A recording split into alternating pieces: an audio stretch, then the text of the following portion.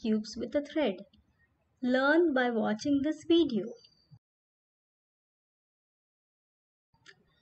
The required materials are a piece of thread, 5 to 6 ice cubes, water, and salt.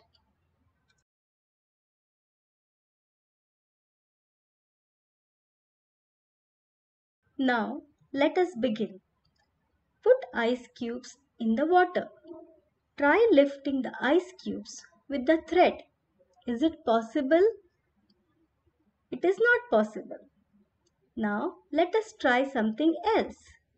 Place the thread on the ice cubes as shown. Sprinkle little salt. Wait for 1 minute.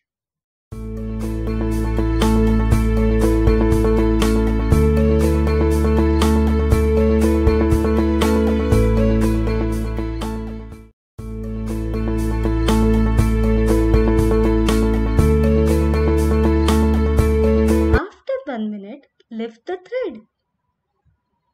What are you observing? Isn't it amazing? How does this happen? Let us understand. Two things happen here. The first one is ice melts faster when you add salt. The second one is the water on the surface of the ice freezes and holds the thread.